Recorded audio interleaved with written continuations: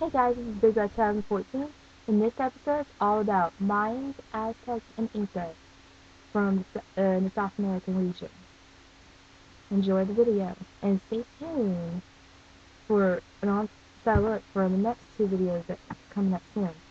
Japanese fashion and the German fashion. Until then, enjoy. Though the Mayans, Aztecs, and Incas were separated in time and in geography, their clothing is closely resembled to each other. But just like in Egypt, children were usually naked. Men wore loincloths, but adding tunics or shirts and cloaks in the colder weather. The dress of a woman is more variable. The Mayan woman wore skirts with or without a scarf tied to cover their breasts. The Aztec and Inca women wore dresses made from wrapped pieces of fabric, or ankle-length tunic dresses. None of the clothing was cut to fit the body. Any holes needed for the head were left during the weaving process. The cloth was ready to wear straight off the loom, a weaving device. The fabric was used as a great importance among the Mayans, Aztecs, and Incas. Each culture, the type of cloth and the decoration applied to garments signaled the wearer's status in society. The Aztecs passed a law that forbade poor people from wearing cotton, and among the Incas were only wealthy to wear a specially woven cloth called cumbai, a fine soft cloth made from baby alpaca. I'm sorry if I mispronounced it. Alpaca wool that was valued as high as gold. Similarly, the clothes of the poorest members of the society were quite plain. Poor men, for example, wore simple loincloths and cloaks woven from plant fiber, with little or no decoration, while wealthy men were dressed in brightly colored and erratically patterned clothes embellished with embroidery, feathers, or gold shells, something. Beads. Among the Inca, woven fabric was as precious as gold, but that was like the Spaniards who invented it in the 1500s. The tradition of fabric making involved all the wealthiest members of the society. Cotton was grown by farmers, and wool was gathered from trained herds of alpacas and llamas. The women of poorer classes wore cloth needed to dress their family, but some women and religious women became weavers for the noble classes. These professional weavers created eradicate cloth called the cumbai cloth, which was highly woven with geometric designs and many colors. It was also used as tax payment to the emperor and for ceremonial clothing.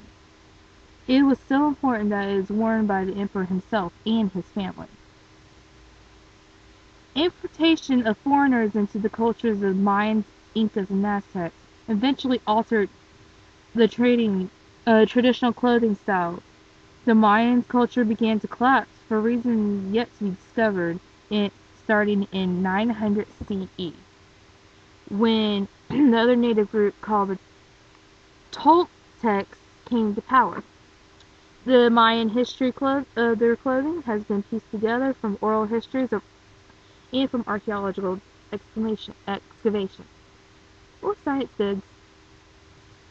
Aztecs, who rose to power about 1200 CE in the Valley of Mexico, which surrounds modern-day Mexico City, abruptly changed their culture in 1521 when the Spaniards forced the Aztecs to adopt the Spanish way of life. For Incas, Spanish also introduced a great change for the Inca Empire, conquering the Inca Empire, last Inca Emperor, in 1572. Mayan Indians were to weave embroider some of the same design motifs that have been popular since the classic period, AD 150 to 900. Like ceremonial ceramics, intel, fillet, and wall murals show designs used in textiles, which include and had ideas from surroundings including hills, snakes, flowers, and wildlife. The Mayans Use this as Von a symbol of the sky band. They use it as active base, platforms, or thrones, and the dignitary is shown in the achievement of this design. His clothes include toes jade were common in the Mayan tools, design, associated with rain and fertility. In the lowlands, the coming of the rain announced the toads in their croaking sound. They sing on the mouths of the Earth Lord's mountain cave.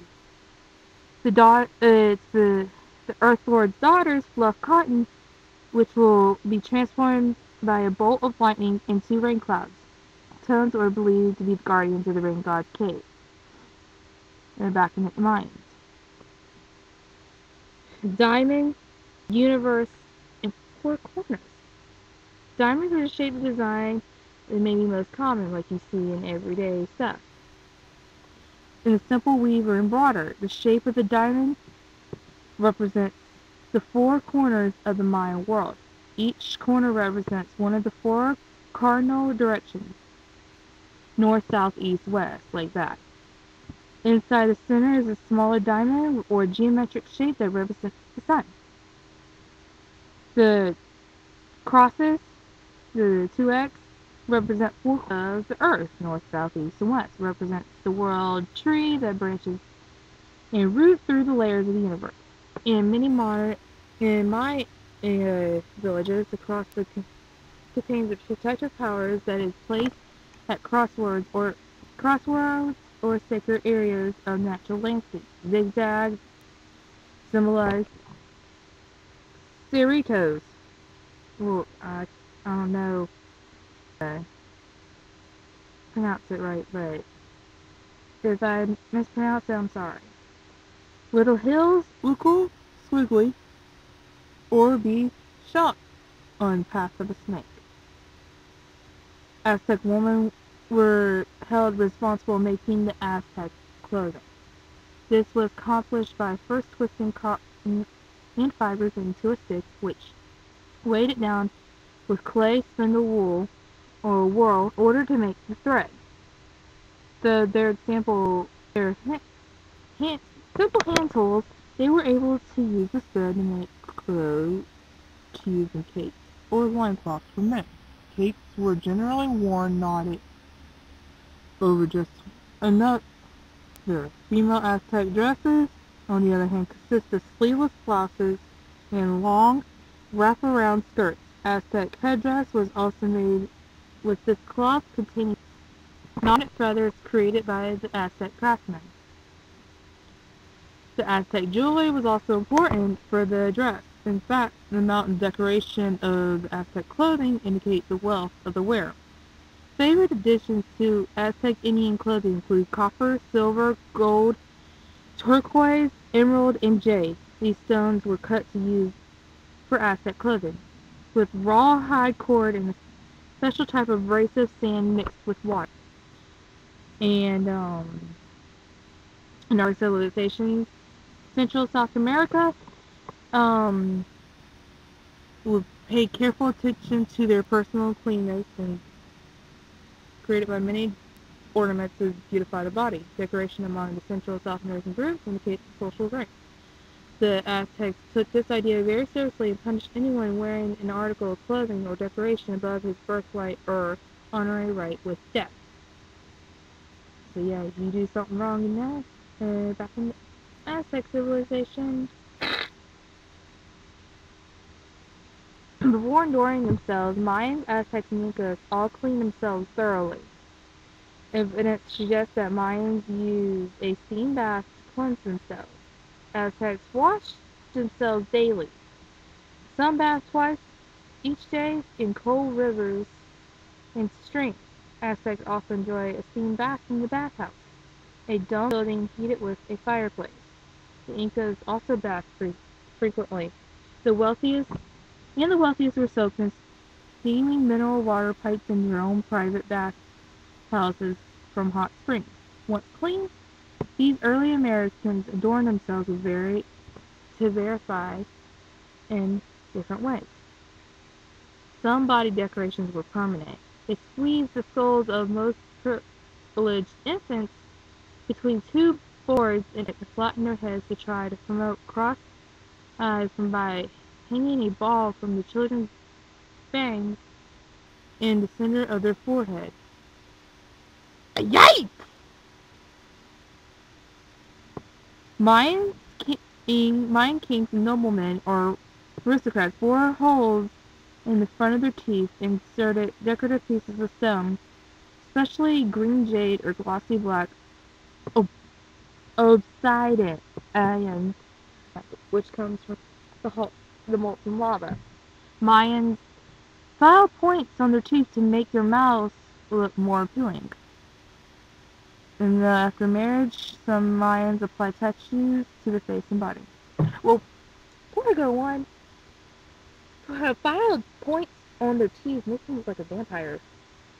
That's my opinion. If that was when the Mayans was, that's there.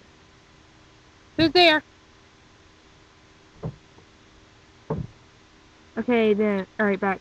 Sorry. What? Sorry about that, and dark outside. The most successful Aztec warriors insert plugs shaped like animals and plants, while less skilled warriors insert planar shells and simple discs into their lips. Wealthy and honored Inca men earned nicknames Orjones or Big Ears from Spaniards for the large discs made of gold, silver, or wood they inserted into stretched slit in their earlobes. Those for some odd reason popular today. Alright, body painting. Less permanent decorations such as body paint were donned for special occasions to mark the status of the wearer. Mayan warriors painted their faces and bodies with black and red colors. Priests painted themselves blue. Many Aztec women, just to emphasize keeping themselves clean, others, as conscious women and companions of warriors, soothed yellow earth or yellow wax onto their faces, dyed their feet, painted their hands and neck to erratic designs. Inca women did not paint themselves, but, much like the Mayans, Inca warriors and priests used paint to paint their faces, arms, and legs to indicate their status. Here we go with the jewelry again. Jewelry was worn by the Aztecs, Mayan, and Inca people was rich and quite beautiful. Without metalworking skills, they made jewelry from many other materials. Fine men wore nose ornaments, earplugs, and lip plugs made of bone, wood shells, and stone jade, topaz, and obsidian. Necklaces, bracelets, and anklets, and headgear made from jaguar and crocodile teeth, jaguar claws and feathers, Mayan woman and tortoise.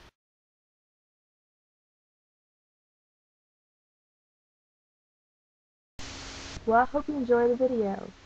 And coming up soon is Japanese fashion and German fashion. Or maybe coming in earlier than expected. You may never know. Till then, see ya.